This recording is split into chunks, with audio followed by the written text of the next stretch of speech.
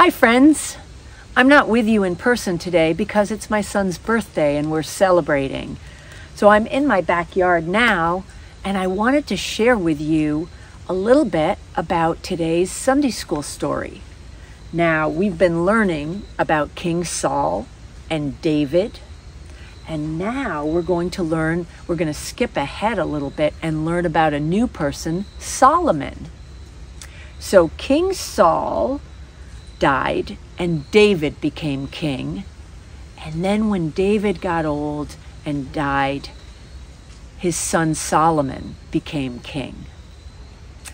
And as Solomon became king, God came to him in a dream. Solomon was sleeping and God showed up and said, "Solomon, what would you like? What can I give you as you become king?" Can you imagine? I wonder what you would say if God asked you what you would like. Solomon did not say a new toy, or of course he didn't say a car because they didn't have cars back then. He didn't say power. He didn't say, "I want to be king forever." He didn't say, "I want to be the most popular king."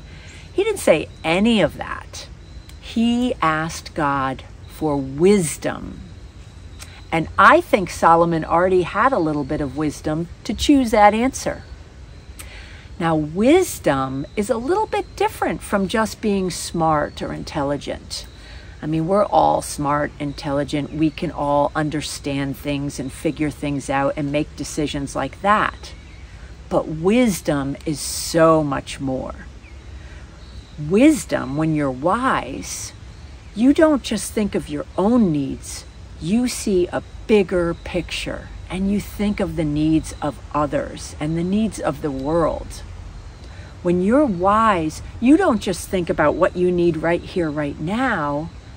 When you're making decisions, you think about the future as well. Again, a bigger picture. When you're wise, you have compassion for others. You think of others, not just yourself. And when you're wise, you ask God to guide you. So when you're wise and you have a decision to make, you pray and you listen for God and you trust God and you follow God. And that's what Solomon asked for, and it's the blessing that God gave him. So Solomon ended up being a very wise king, and he's known thousands of years later, he's known as a wise king, a king with wisdom. Now, here's an example. Years and years ago, some very, very smart people invented plastic. You know what plastic is, right? Plastic is everywhere. You can get your salad in a plastic container. Toys are made out of plastic. Plastic is all over the place, and we've had some really great things made out of plastic.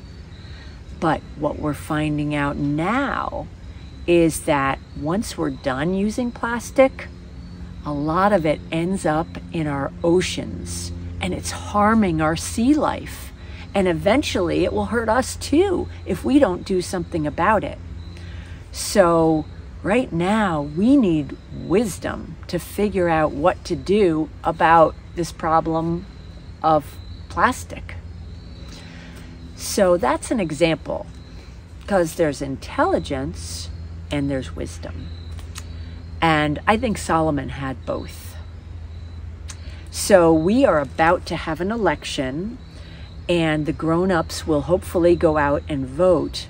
But I'm really hoping and praying that before they vote, they ask God for wisdom to choose the best leaders who will be compassionate, who will think of others, especially people who need God's help the most and our help the most.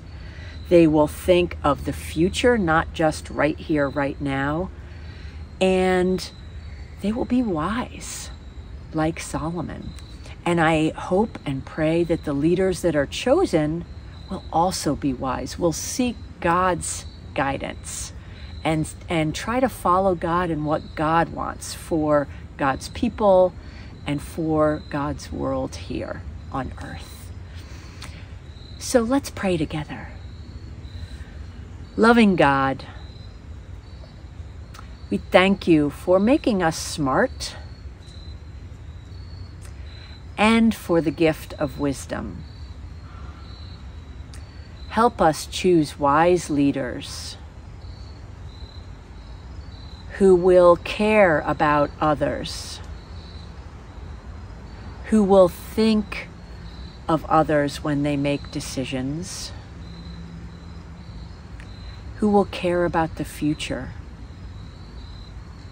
and who will listen and follow you. Let us have fun in Sunday school, and let us be wise as well. In Jesus' name we pray. Amen. I will see you next week.